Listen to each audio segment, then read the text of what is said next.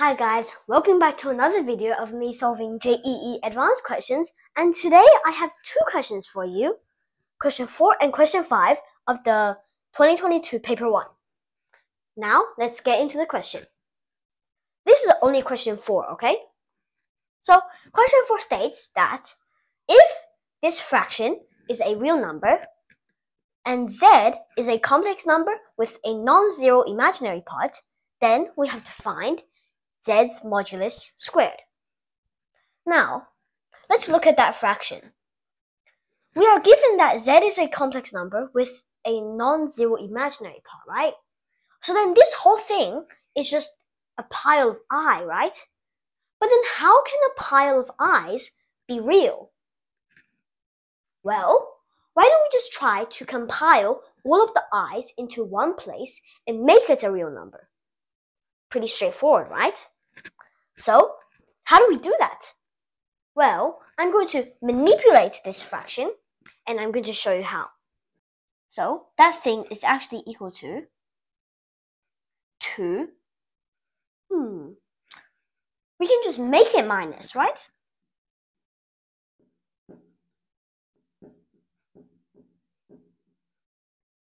But of course we can't do that, because this changes the question. Well, we have to add back 6 of them, right? And on the bottom stays the same.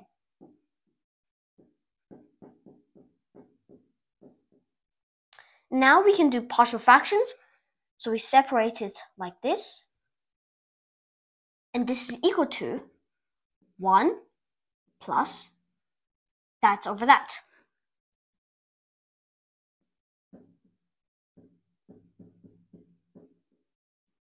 And on the top is just 6z. Well, there's still a z on the top. That's bad. But we can just divide a z, right? So you can just make this equal to 1 plus, the bottom is divide everything by z, and the top is just 6, no more z's. And we can just put these two together and we can factor out a 2 at the same time.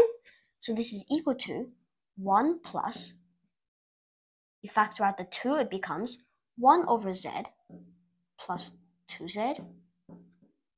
And then of course, don't forget the minus 3 and 6. Well, the given information tells us that the whole thing is real. So we know that this inside also has to be real. Now, what are the properties of real numbers? Well, real numbers all have imaginary part 0, right? So then this and its conjugates are the same.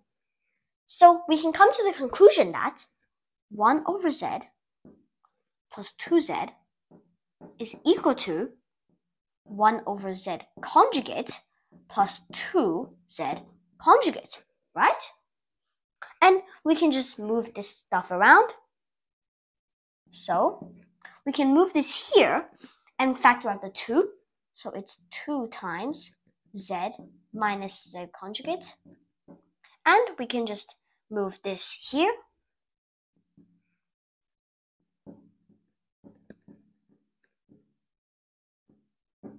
Like that.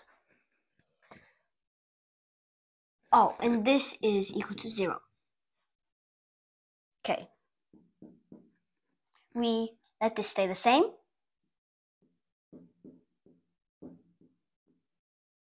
And for this one, we can make them into a common denominator, which is z times z conjugate. And the top is just z conjugate minus z. We see that they're a bit similar, right? But they're just swapped around. But how do we fix that? Well, we can just change this into a negative, and then this top will swap itself automatically, okay? So, and this is equal to 0. So we know that 2 times z minus z conjugate minus z minus z conjugate over z times its conjugate is equal to its modulus squared, correct? And it's equal to 0. Well, look, we have what we want, right? And we can factor out a z minus z conjugate. So it's just z minus z conjugate. And then it is just 2 minus 1 over its modulus squared is equal to 0. Since z has an imaginary part non-zero, then we know that if z subtracts with its conjugate, then this will never be 0. So this implies that this has to be 0, right? So we know that 2 minus 1 over its modulus squared has to equal to 0, right? And now we know that its modulus squared reciprocal is equal to 2. So we know that its modulus squared is equal to 1 over 2.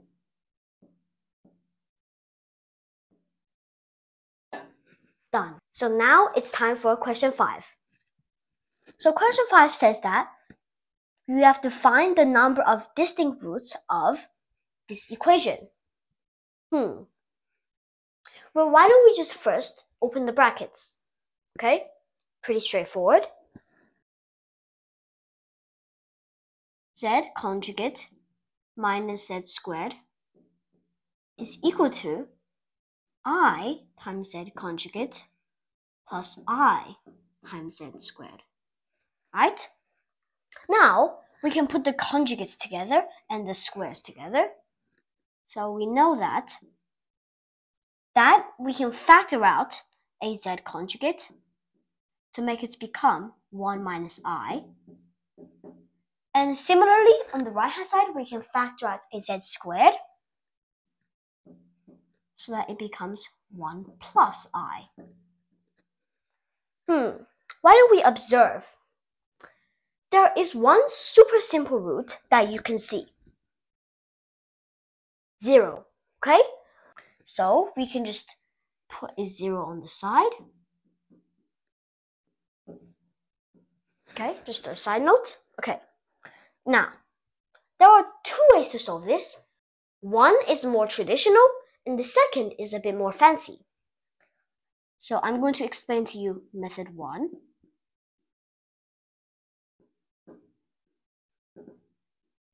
Is we just let z be equal to x plus yi, right? Pretty traditional. Now, why don't we just divide this here and that there and see what happens? So we know that z conjugate over z squared is equal to 1 plus I over 1 minus I. And we can realize the denominator to make it become 1 squared plus 1 squared, which is 2. And the top is just 1 plus I bracket squared, because we multiply by its conjugate. So it's just 1 plus 2I plus I squared, which is negative 1. Now, watch this. Cancel, cancel, cancel, cancel. Amazing. So this is just equal to I. And now we know that z conjugate is equal to I times z squared. So this is way easier to substitute x plus yi in. And look, we also have to kind of understand what this means. If we multiply something by I, then we rotate it 90 degrees anti-clockwise. So for example, if this is z conjugate, then z squared would be here. Okay? So this is method 1, and I believe that you can continue on from here because it's really easy, because my focus is on method 2. Now we go time for method 2.